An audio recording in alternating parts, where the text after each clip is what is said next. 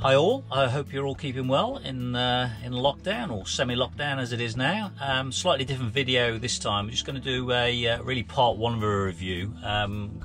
We purchased some external screens for Harry. Had Harry for about 18 months now, and we bought the internal screens on the front and the side. And we've been watching, looking at other people, what they do, what they have and that, and we were interested in external screens.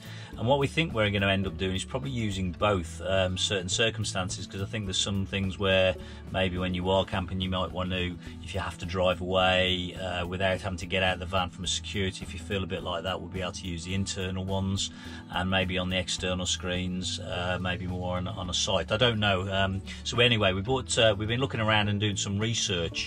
And as ever, there's loads of stuff out there, and there's probably 2 or 3 companies we narrowed it down to, and we were looking at the reviews, and we've gone from probably at the higher end of the review, but only a higher end of the range rather, only because we didn't find any negative reviews, whereas the others we started to see the odd one, and I think that influenced us more, so we've gone and paid a bit more. It's the rainbow screens. So it's part one, in as much as I'm just going to unpack it and arrange it, and obviously at some stage when we can start to get out there, we'll do a review X months into using it, pros and cons. What we're hoping is we'll possibly get less condensation, and obviously because it's an all-in-one, maybe it's a bit quicker to put up and that, so we'll be showing you that in the course of this video.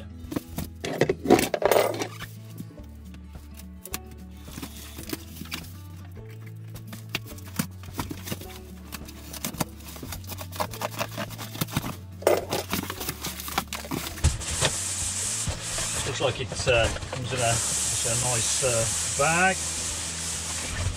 We've just gone for the plain grey. We went for a grey to go in colours with Harry, but you can actually pay more, and you can have our logos, you can have eyes, and have all sorts of things that they do. If you go onto the website, it's pretty good. The website, obviously you can select your van, and obviously your model, it'll give you the price, and obviously if you start to add extras like the visuals, like the eyes and all that type of stuff, and the faces and the images that's on there, that'll cost you a bit more.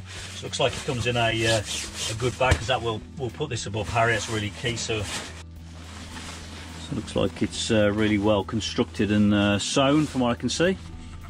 So that's the all-in-one. I'll show you how we put it on. There's Velcro here to go around the wing mirror by the looks of it. Also Velcro down here. And that's because I think you can lift the top. So I've gone for so you've got the screen at the front of it for a visual, so you can lift it up rather. So in the morning, instead of having to take the whole thing off, you could just take that front piece up by the looks of it. So we're going for this dark grey. So it's rainbowscreens.co.uk.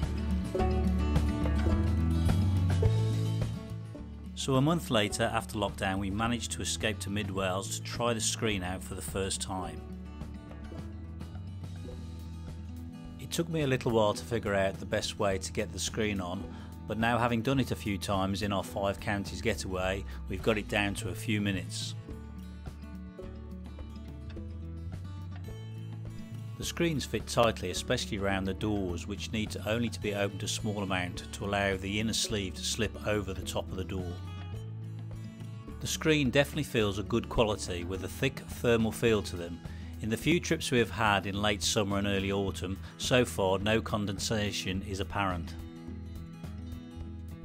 With respect to blackout from the inside, it's certainly a lot better than the internal screens, so we're quite pleased with that. One thing we're definitely glad of is that we went for the front fold down flap, which allows you to leave the screens on all day but still allow light in. I think without this, if you were on site for a few days, I think we'd probably end up removing them to allow light into Harry. So I think I'd definitely recommend this option. So one unexpected multiple use for the screens we discovered on our 5 counties trip was to actually use the screens over the back of the barn doors. It gave us some cover, especially in light rain, allowing us to access the back and also to dry clothes and that. As you know guys, it's always nice to have a man cave to escape to. Perhaps next time I'll take a dartboard as well.